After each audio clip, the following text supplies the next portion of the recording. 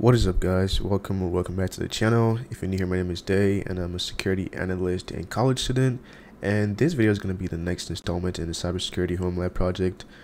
Previously we've gone over the topology, we've gone over installing pfSense and installing security onion, and today we will be installing Kali Linux, which is going to be our attack machine. So over here at cyberwoxacademy.com, head over to the blog section, and down here in the labs we will go to building a cybersecurity home lab, which is the only thing in the labs currently. And let's kind of look at our topology and look at what we're working with today. So Kali Linux is our attack machine right here, which we'll be using to propagate attacks against our victim network. Now we've gone over pfSense, we've gone over security onion, so now we'll be going into installing Kali Linux. It's going to be a really short and simple video. We're not doing anything too complicated. So, and scroll the way down. We've gone through that, gone through all of that. All right, here we are. So Kali Linux will be used as an attack machine to propagate different forms of offensive actions against the domain controller and the other machines attached to it, and we'll be able to see all of those things in our logs on security onion as well as Splunk, when we will later configure in this project. So you can download the Kali Linux ISO from here. I recommend just downloading the custom ISO either for VMware or for VirtualBox. So for VMware here, just download the 64-bit. For VirtualBox, I think it should also be somewhere here, but I'll be using the VMware one. So you just download the 64-bit. It's a lot easier to configure it like if you're using that that version. It's just so simple to do. So we're just go into the screen. So our VMware workstation, I currently have pfSense running. I like to have it running just in case. But yeah, so let's go home. And all right, so head over to whatever folder you downloaded the Kali folder to. It's a big download, so it's gonna take a little bit of time. So when you eventually have the download ready, so look for the VMX file, which is the virtual machine executable file, and double click on that, and it will bring you straight into VMware workstation, and you can power the machine.